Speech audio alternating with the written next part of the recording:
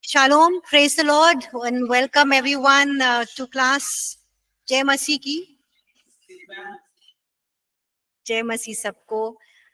Welcome to all our online students and also our e-learning students who will be listening to the lecture later on. Good morning, Lucy. We'll begin with a word of prayer. Can any one of our online students please lead us in prayer, please? Anyone? Daniel, Sam, Lucy, anyone who's there who can lead us in prayer, please?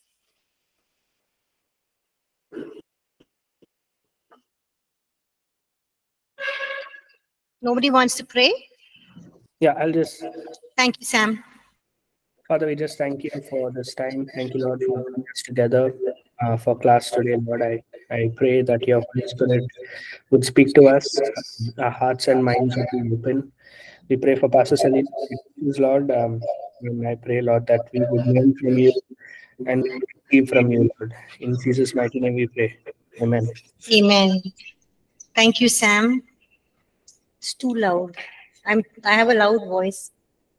Yeah. Okay.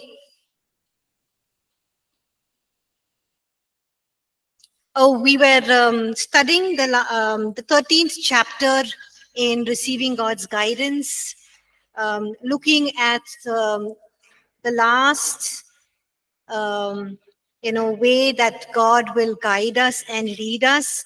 We looked at 11 different ways that God leads us and guides us, and this is the last one, how God orchestrates circumstances in our lives. So circumstances and divine orchestration. We already studied this when we were studying fulfilling God's purpose for our lives, one of the 9 guideposts. So we just looked at it very briefly, but most importantly, we looked at whether we should put a fleece, or we should cast lots, like they did in the Old Testament and in the New Testament just before the Pentecost.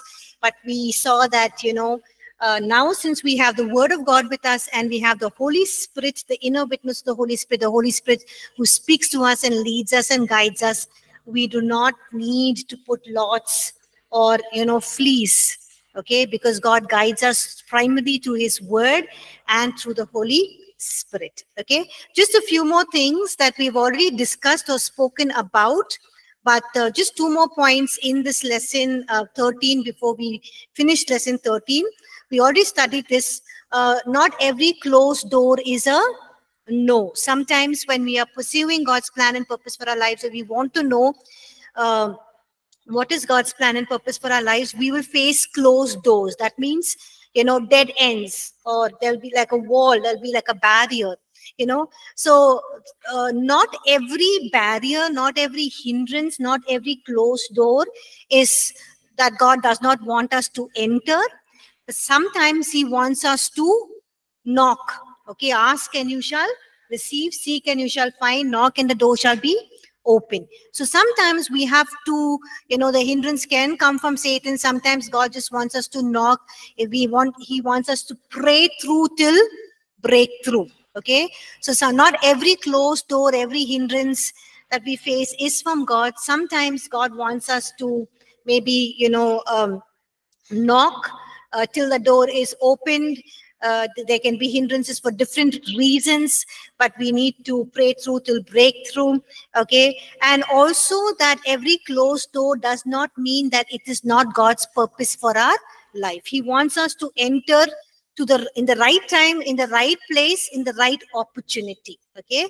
For example, Mary and Joseph, okay, they came from Bethlehem, they came to Bethlehem, and there was no place. They kept going to every hotel, right, or every inn, and there was no place in any of those hotels or inn, okay? But that does not mean that what Mary had conceived in her womb was not from the Holy Spirit, or it was not what God birthed in her. It was God's purpose, it was God's plan, it was conceived by the Holy Spirit.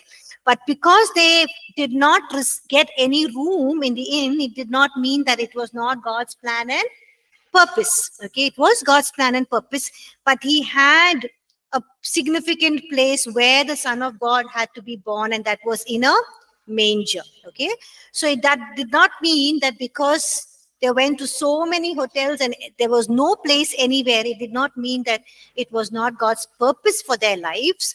It just meant that they had to be in the right time, the right place, so that the Son of God can be born. Okay, so when you face closed doors or when you face hindrances or obstacles, it does not mean it's a no from God. You just have to discern or know what God wants you to do, what he wants you to pursue, where he wants you to go, and at the Kairos moment, he will open the right door. Okay, we already studied this. Not every delay is a denial from God. There are sometimes that there are delays from God. But why can be the delays? The delays can be because the appointed time has not yet come, the Kairos moment. For example, Joseph's story. Joseph, at a very young age, he had all of these dreams. But it took so many years of his life for him to become, to come to a place of position and leadership. Why? Because God was basically waiting for the appointed time. And also God was orchestrating circumstances in the life of Joseph. Okay, so we need to be mindful of what are the circumstances God is placing in our life, what he's doing, what he's preparing us for. Okay, and also we need to know, if you read from Psalm 105, if you look at Psalm 105 verse 19, it's in your notes. Psalm 105 verse 19, it talks about Joseph there from 17 to verse 22, but I like to look at verse 19, where it says, until the time that his word came to pass, the word of the Lord tested him. Okay, so what was Joseph actually going through when he faced all these problems and difficulties? God was testing him, right? God was testing him.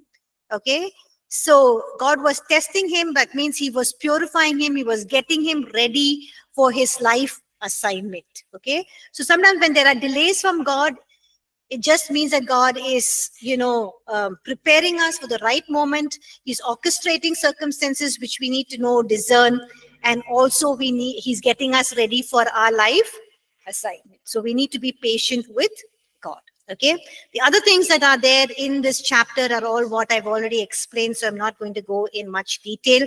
There are about 5 personal life examples that Pastor has mentioned. You can read that later, so you will know how God orchestrates circumstances in our lives. Okay, we'll move on to the last chapter in this publication, chapter 14.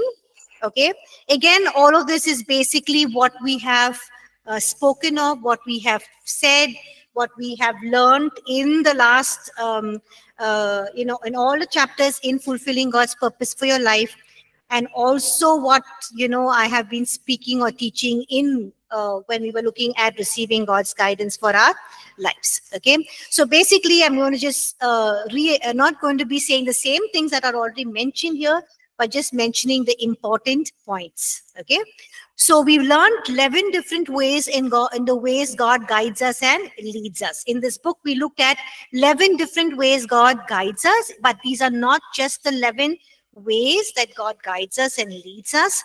He speaks to us in many more different ways, in fresh ways. But which are the 2 primary ways God leads us?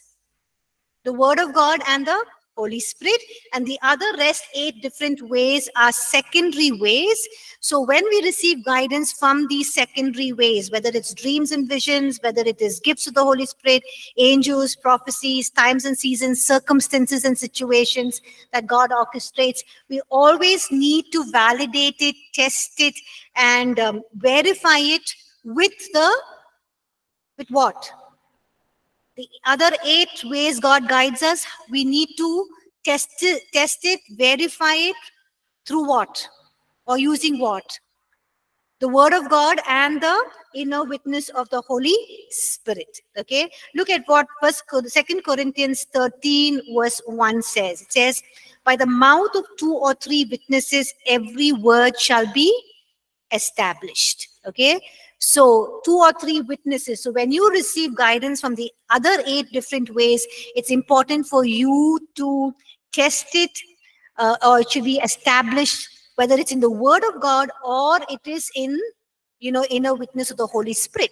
Now, sometimes when there is no specific scripture that will give you guidance for a particular situation that you're going through, then you have to look at if it is aligned with the nature and the character of God. Okay.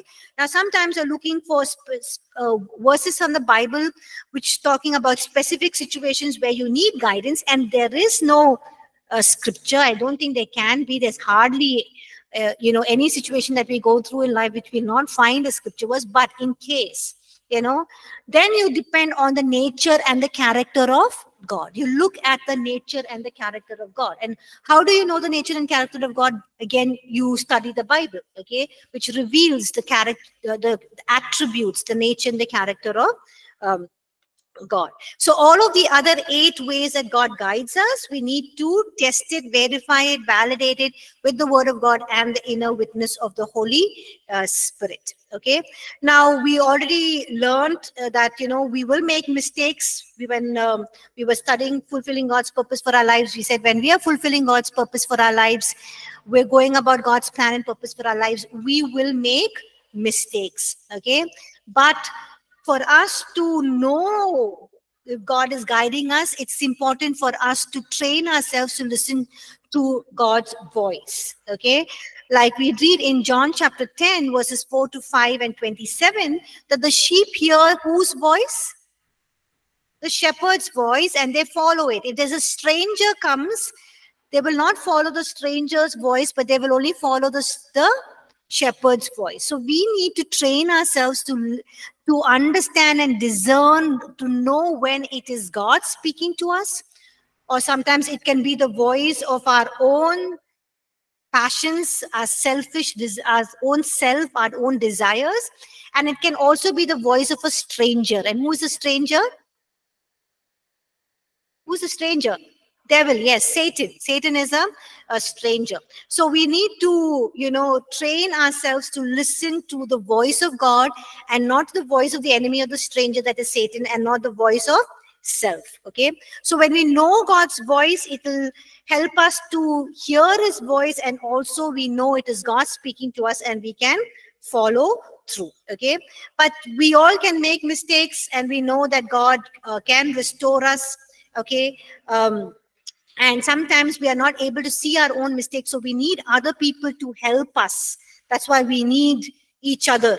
We learned about this in fulfilling God's purpose for our lives, gifts and functions. We are interlinked as a body of Christ. We need each other. We are interdependent on each other. So when we make mistakes, we need to be open for others to correct us, to speak into our lives, and to help us and to get us back on course. Okay. A very interesting passage is in Isaiah chapter 30. In Isaiah chapter 30, the prophet Isaiah is rebuking the people because they were looking for help from Egypt rather than looking for help from whom? God. Yes. Instead of looking up to God, they were looking for help from Egypt. And so Isaiah says in Isaiah chapter 30 that people have not only rejected God, but they have rejected his law, they have rejected the prophets, and they have rejected the seers of God, and they have finally rejected God himself. Okay. But in spite of them being rebellious, in spite of them being stubborn, God has a beautiful word for them. God says that he will wait for them to return to him. And when they return to him, he promises that he will teach them. So if you look at your in your publication, Isaiah chapter 30, verse 20 and 21, it says, can somebody read that, please? Isaiah chapter 30, verse 20 and 21. Isaiah chapter 30 verse 20 and 21. And though the Lord gives you the bread of adversity and the water of affliction, yet your teachers will not be moved into a corner anymore. But your eyes shall see your teachers, your ears shall hear a word behind you saying, "This is the way, walk in it." Whenever you turn to the right hand or whenever you turn to the left. Amen. So here God is saying, the word teachers actually is, when you translate it, is teacher. Okay. And it's referring to the Lord himself, or God himself, who will teach his people. So God is promising his people here that even though they are in the midst of rebellion, that God is saying that he will deal with them. When they come back to him, he will correct them. He will be their teacher, and they will hear a voice saying, now this is the way, now walk ye in it. So you just imagine if the Israelites were so rebellious and stubborn, and God was willing to lead them and teach them, how much more God is willing to teach us, and for us to hear his voice saying, hey, this is the way, now walk in it. So God himself will be our teacher. Okay. So what do you do when you make mistakes? We look at the life of David. We studied the life of David in detail in chapter 2. We saw how David constantly inquired of God. In any and every situation, he asked God what needs to be done, and he honored God with his choices, and hence he was able to walk in wisdom. So if you want to walk in wisdom, the secret is that we need to inquire from God, and we need to walk in the choices that, or the will that he has for our lives. And because David was able to do this, he says in Psalm chapter 18 verse 36, you enlarged my path under me. That means God, he's telling God, you made my way broad so that my feet can be on a broad path. Why has God made a broad path, enlarged path for him? Because David was somebody who constantly inquired of God, and he honored God with his choices. But there are some times when David also did not honor God with his choices. And what does he do at that time? When he made a mistake. Look at Psalm 25. He says in verse 15, he says, my eyes are ever toward the Lord. So when he made a mistake, where was his eyes? On God, right? Not on the mistake, not what he had done, but on God, who shall, save him and bring him back from the net, or from the pit, or from the sin that he was in. So when we make a mistake, where should our eyes be? On God, which means we go back to God, repent, confess, and look up to God to, deliver us from that sin, or that issue, or that problem, or from the net that we have fallen into.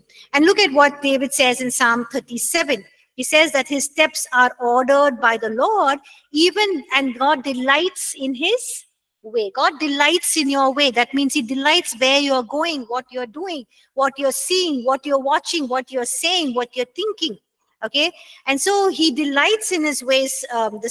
David says, he says, even though he falls down, that means even though he falls into a temptation, or, into his own fleshly desires, or he makes the wrong choices, the wrong decisions, he says, God is able to lift him up. When is God able to lift you up? When your eyes are on God. So when you make a mistake, a wrong decision, given to a temptation, given to your own carnal, fleshly desires, remember to look up to God, because God is bigger than our mistakes. Okay, he will work out his plan and purposes for our lives as long as we get back to him. When we get back to him, he will realign us. He will work in us and through us, because no plans of God can be defeated. Amen. And he is the one who restores time. He will restore all the years that you have wasted. Amen. He's a God who is a great redeemer. He's a great restorer. He will restore everything, but it's important for us to get back to God and to realign ourselves to his will and his plan. Okay. Before we finish this chapter, we look at some practical instructions where we can receive his guidance, how we can receive God's guidance correctly and accurately. Okay. The first thing we need to do is, we need to understand that God's ways are not our ways. His thoughts are not our thoughts. His wisdom is infinite. I'm looking at this, looking at this subtopic, staying on the side of caution and taking risks in faith. Okay. So God's wisdom is infinite, it's great, it's incomprehensible. We cannot understand. And so God guides us in different ways. Okay, sometimes He will guide us through unusual ways that we have never even imagined, but we need to stay open and receptive. Now, there are two ways we can be receptive. One is, we can just take that leap of faith, like Abraham. God told him, leave your father's household and go to the place that I'm going to show you. So that was a leap of faith. Okay, so sometimes when God tells us, we need to take that step of faith. But there are times when we need to be cautious. Okay, we need to look for sufficient details. We need to be absolutely sure, and then we need to step in. Okay, but the beautiful thing is, how do we know that it is God who's orchestrating things and telling us whether we take the step of faith, or whether we're cautious or waiting for more, to discern more about what God is telling us? Is when we take those little steps of faith, we will see that God opens up things for us. Things become much more clearer, brighter, and it helps us to understand, I think this is the way that I'm going is right, because it's taking me, there's peace of mind, there is opportunities, things are going well, and you know that it is God orchestrating and working things in your life. Okay. Now, sometimes when we are praying and praying and praying about something and we don't get an answer, what do? We have to stay with the last instruction or guidance that we have received from God. Okay. Sometimes you're praying about something and there's absolutely no answer. Okay. God is not speaking to you. He's not leading you, which means what you need to do, stay with the last instruction that you have received. That means what you need to do, God is telling you where He has placed you, what you are doing now. Continue to be faithful, continue to be consistent, continue to be excellent for the glory of God. And when you do that, you will continue to grow, increase, expand, and move to new levels that God has already assigned for you. Okay. And in the meantime, look at what 1 Corinthians chapter 4 verse 2 says. 1 Corinthians chapter 4 verse 2. Can somebody read that, please? 1 Corinthians chapter 4 verse 1 and 2. Let a man so consider us as servants of Christ and stewards of the mysteries of God. Moreover, it is required in stewards that one be found faithful. Yes, we are stewards of everything that God has entrusted to us, the time, the energy, the life, the calling, the talents, the abilities, the grace, the gifts, all of that, but we need to remain faithful. Okay, so even as you're doing that, you need to be good stewards. Wait on follow the last instruction. If God is not leading you, just follow the last instruction He has given you. The other thing that we need to do, for us to receive clear guidance and instruction from God, is to overcome selfish desires and overcome our stubbornness. Okay, so sometimes when we do some things, it can be the right things that we are doing, but it can be motivated out of a selfish desire. Okay, a selfish desire means a desire that is not pleasing to God, is not glorifying God. Okay, and that is one of the hindrances that can hinder us from receiving clear guidance and receiving guidance correctly and accurately from God. The other thing is being stubborn. Okay, stubbornness is birthed out of spiritual pride, and we know that God does not like stubbornness. If we look at the Old Testament, Moses greatly feared that God's presence will not go with them because the people were very, very stubborn and adamant and wanted their own way. If we read this in Exodus chapter 33, verses 14 and 15, and Exodus chapter 34, verse 9. Okay, and we see that when Moses realized this, he prayed and asked God for forgiveness. Okay, so we can't be stubborn, having our own way, doing our own things, having our own selfish, self-driven mindsets and desires. That is going to be a hindrance from us to receive guidance clearly and accurately from God. And we know that stubbornness is a heart attitude. Okay, look at what Moses says. So Moses says that stubbornness is a heart issue. In Deuteronomy chapter 10, verse 16, in the easy to read version, it says, stop being stubborn, give your hearts to God. Okay, so we need to come to a place where we are yielded, totally submitted, totally surrendered in every area of our lives. We are giving him our will, our desires, our dreams, our passions, our longings, our plans, everything.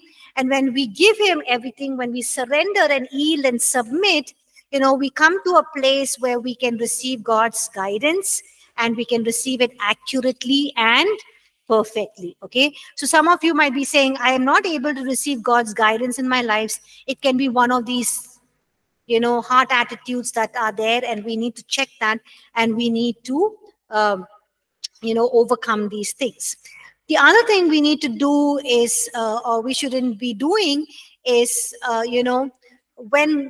sometimes when we are just waiting on God for him to guide us and lead us, and we surrender and yield ourselves to God, we begin to come to a place where we think, okay, God is going to take on the responsibility. I have surrendered and yielded everything. God will do everything in my life. No, we can't live life aimlessly or purposelessly. Okay, we can't live life aimlessly or without any purpose. There should be an aim and a purpose. Okay, we need to make plans and preparations. We must seek God's guidance. We must seek his direction for our lives, and we need to work hard. We need to plan. We need to strategize. We need to prepare ourselves to do what God has asked us to do. We just can't sit back and say, okay, God, now I'm going to take it easy. I've yielded and surrendered my life. You just drive the car. I will sit back and enjoy the ride. Or आप गाड़ी चलाओ, मैं पीछे बैठ के आराम से सो जाऊंगा. No, you can't just sit back, relax, and enjoy yourself. You have to plan, work hard. You have to strategize, and you need to take the necessary steps. It's all hard work, and you need to be patient, diligent, and you also have to have endurance. Okay. The other thing is avoid distractions. We've already looked at it, so I'm not going to be looking at it. When we get distracted, our focus is broken. The other thing we shouldn't be doing is, we should not be inactive, or we should not be indecisive. We should come to a place where we're able to make decisions, and we are in a place where we are, in action. Okay, even when we're waiting on God for him to lead us and guide us, it's not that we are parked our cars and we are waiting for God to show us the map or show us the route. Okay, but what we need to do is we need to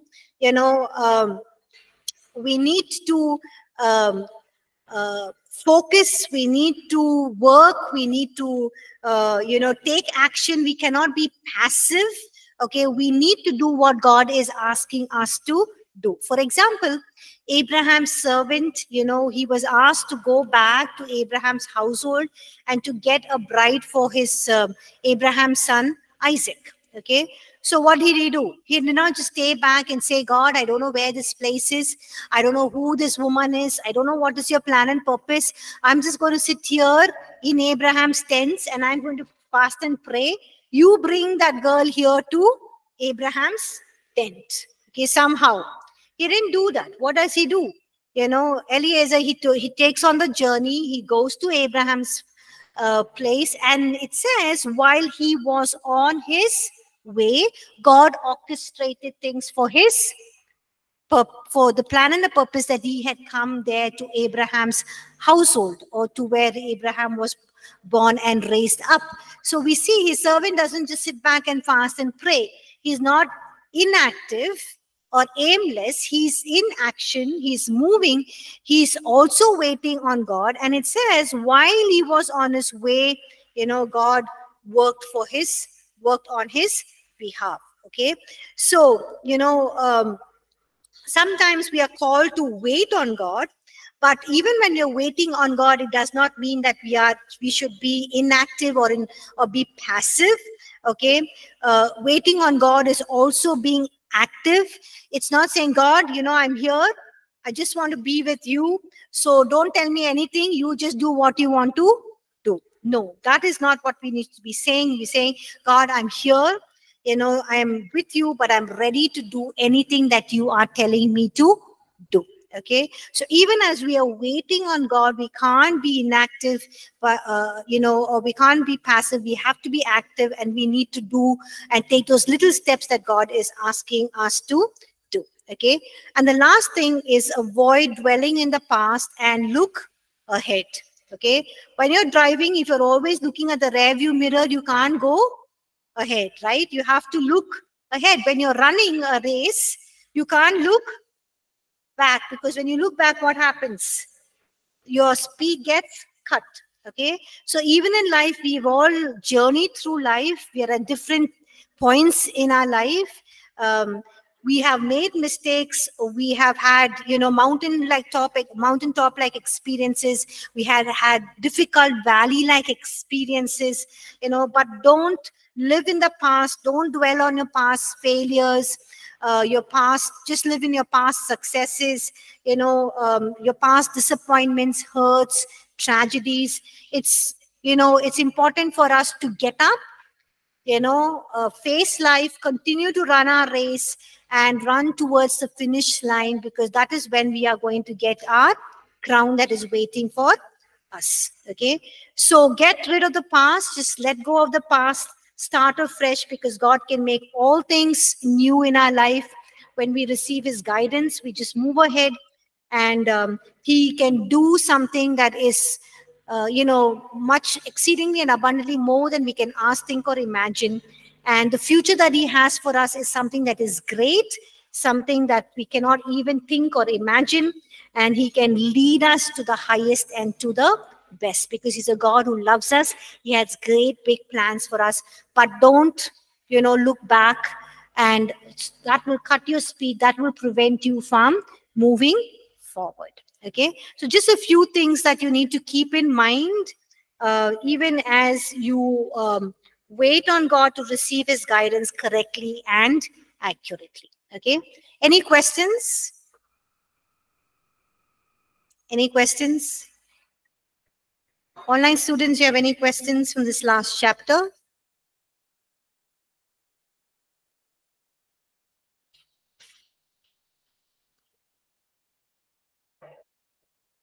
While waiting on God, Akhil asked, while waiting on God, what is best for us to do from our side?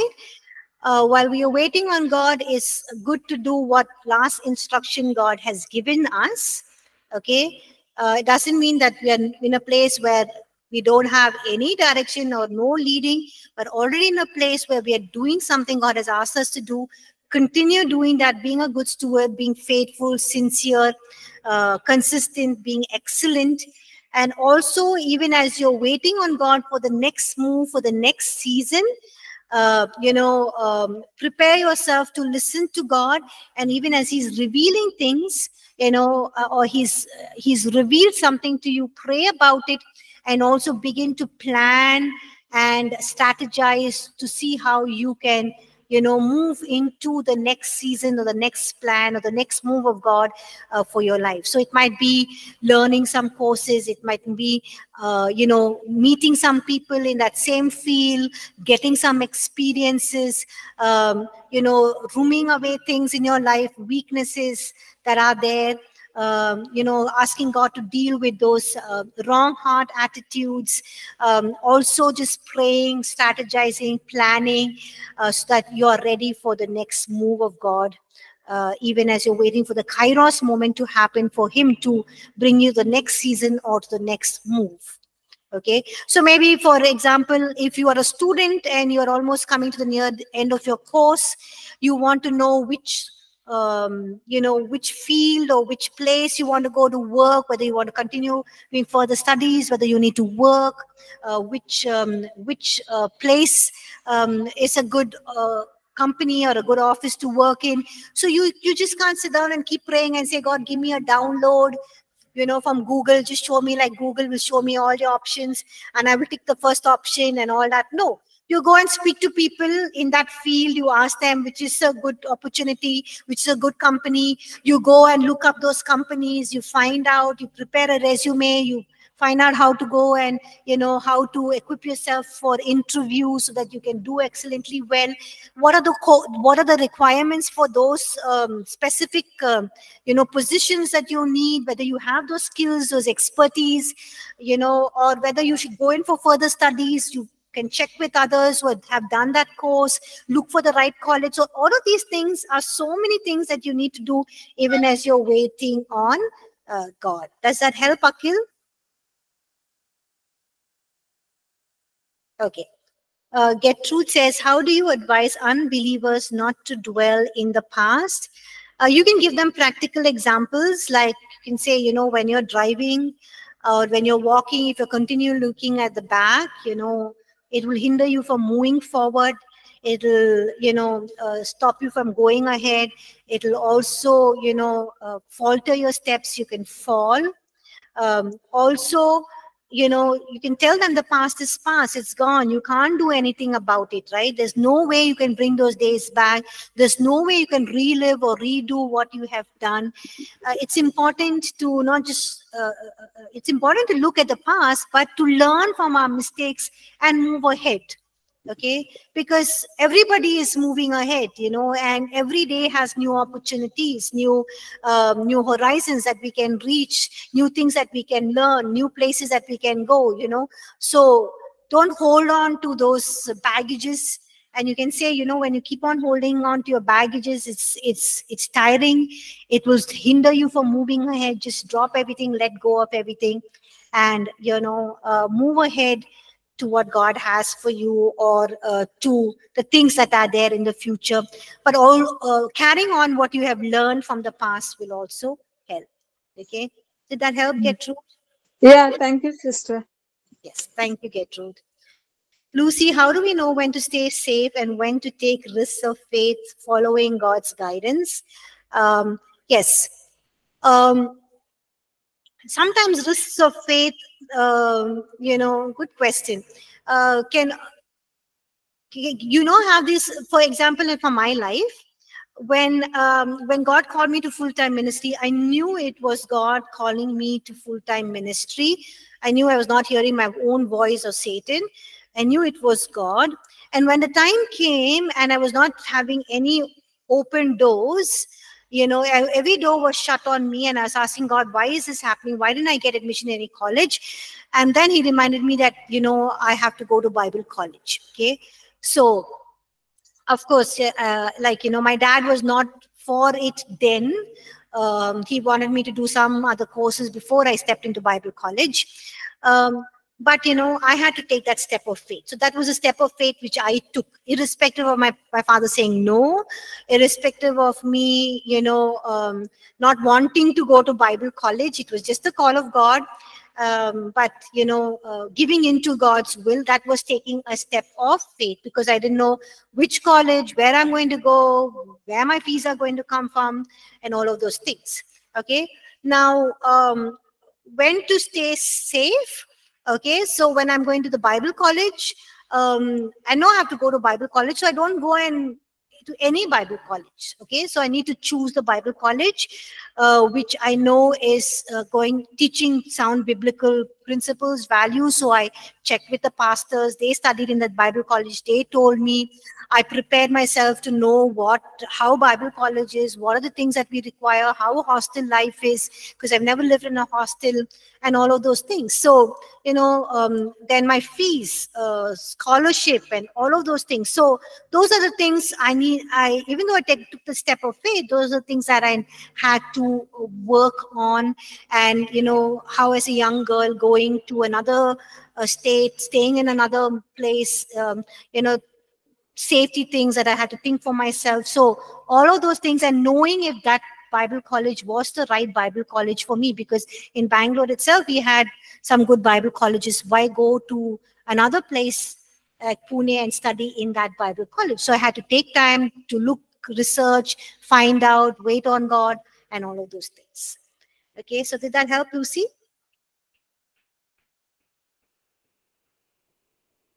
Yes, sister. Thank you, sister.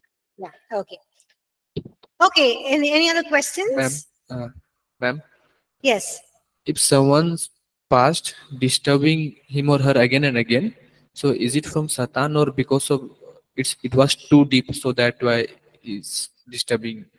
Yeah, sometimes our past is too deep that, we can't get over the abuse or the hurt or the brokenness and the pain. It keeps coming back again and again. But we need to ask God to heal us. He is the healer. He is Jehovah Rapha, healer. He will heal us. He will restore our soul. So when those thoughts come back, we need to just ask God to spend time just praying and worshiping and asking God to heal and restore us. Sometimes when, it can also be Satan, but there's a saying, whenever Satan reminds you of your past, remind him of his future. So he's reminding of your past so that you live in the past and you don't move ahead. Okay, it's showing that how terrible you are, how bad you are not fit, you're useless, you're wretched, you can't do this, you can't do that, how can you serve God, how can you preach, and all of those things. That is just to demotivate you and put you down and to bring you in a place of brokenness so that you are not able to pour out God's anointing. So that time you need to also be discerning and know and, just rebuke Satan. Tell him that your past is dealt with, you're forgiven, it's cleansed, you are healed, you are restored, and that you can just move ahead, and that God has greater things for you, and you will do greater things. Yes. Okay, Lucy says, practically, how do we guide a person when he's experiencing closed doors in their lives? Basically, you need to know, Lucy, whether it is heart attitudes like unforgiveness, stubbornness, pride, selfish interests, agendas that is not there. They've not submitted, yielded their lives totally to God. And also know is whether they're knocking on the wrong door, or, you also need to look at, we learned about positioning ourselves. We need to position ourselves in the right place, the right time. So whether to help them discern whether it's a right time for them to enter into it, or they are, just rushing ahead of God, or whether they are in the right place, the right position to receive God's blessing, the right heart attitudes that they're having. Otherwise, they need to deal with it. And if they're knocking on the right doors, like Joseph and Mary were knocking on the wrong doors, and God had a different place for them, even though he had the purpose was the same. So I think you need to help them, discern, ask God to check their heart attitudes, help them understand the Kairos moment and the Chronos moment, whether God is preparing them for it, and also whether they are in the right place, the right position, where God wants to pour out his blessing. Did that help, Lucy? Okay. Thank you for the questions. Interesting. Anyone else has any questions? Yes. Yeah, Pastor. Morning. Yes, Anusha. You can take Pastor, this. I'm a doctor, and God placed me in the department which I don't like actually. It's pediatric Sorry to cardiology. interrupt, Anusha. Sorry to interrupt. We can't hear you, right? It's not very clear. Cyril, can you help, please? Is fine now? Yeah, this is a little better. A little louder, please. Yeah. Yeah. By profession, I'm a doctor, and I placed recently in pediatric cardiology department. Basically, I don't like pediatric, which is children branch, and I'm finding difficulty to serve Lord there. I'm so adamant and stubborn doing the work. I don't know. I'm asking God again and again, please, I don't want to be here. Oh, I sorry, don't Anisha. We're really not able to. We're really not able to hear you clearly. I think it's echoing here. I understand that you have a important concern. So if it's okay with you, can you please take some time to type it out in the chat, even though it's going to take some time. We will wait for you to type it out and then we will answer your query. Because anyway, Sister, excuse me, sister. She's yes. saying that she's working in cardiology, children's department, and she's not too happy. She's doing it against her will to work there. Her concern is about working in a place that she doesn't like. Okay. Yeah, but after that, she did not say anything. I think Okay. better she writes. Okay, thank you, Gertrude, Yeah. for interpreting it for us, clarifying it for us. Yes, I got it. I think you wanted to do cardiology, but you are in the pediatric department. You're not enjoying it there. We got that much, Anusha. So, so you're asking what you need to do now? Okay, can you please take some time to type it out? We would like to know your full query so that we can help you and answer that. So you can take your time. Okay, I'm not interested in pediatric cardiology department. Okay, but God placed me there. How do you know that God has placed you in the pediatric cardiology department?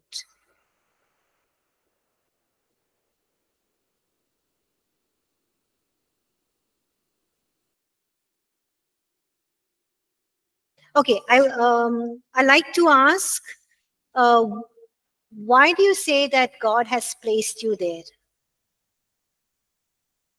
Okay, so you can go out and type out your whole thing, and then we would, we still have 10 minutes of our break time, so you can take your time and type it out, and then we can answer your question. Okay, I'm so sorry that we couldn't hear you. Anyone else has any questions? Yes. What happened? So, okay, tell me. Okay.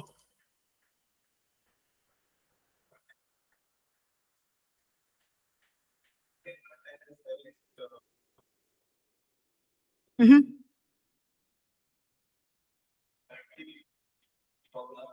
Mm-hmm. Okay, so there's an in-person student here who says that he prayed one day and said, God, please handle my life. And then the next day onwards, he found he was facing continuous problems and difficulties. Okay, so don't be disappointed.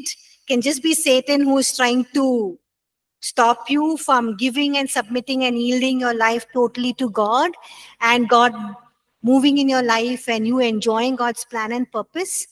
He wants you to just kind of be shaky in saying, hey, you pray that prayer, God is not helping you. See, there are more problems and difficulties. But I think the more you press in, the more you depend on God, the more you are going to see a breakthrough. You are going to see God's blessing in your life, because God has not envisioned a plan for you where your life is going to be disturbing, distressing, disappointing, frustrating, and all of that. It's going to be a life where the kingdom of God is righteousness, peace, and joy. You're going to enjoy all of that. Yes, there are going to be challenge and difficulties, but even in the midst of challenge and difficulty, you will enjoy his peace and his joy. So the more you dwell on God's word, the more you feed on God's word, meditate, read God's word, pray, and just worship God, the more you're going to see breakthroughs, the more you're going to see God move, and the more you're going to see your life being a blessing to others and to yourself. Okay, any other questions? Okay, if there are no questions, we're going to move on to our last publication. I have this task to finish these 11 lessons by the end of November. So we'll see how we can go through this. Okay. So we're going to look at the book Code of Honor, the publication Code of Honor for all the online students. I have posted this on the stream page, and all the in-person students, I've made sure that you have one copy on your desk. So all the Online students, you can access it from the stream page, please, on the Google Classroom. We will look at chapter 1, okay? We look at chapter 1 after we come back from our break. Okay, so we can go for our break now and then we can come back. And Anusha, we'll wait for your question. Thank you.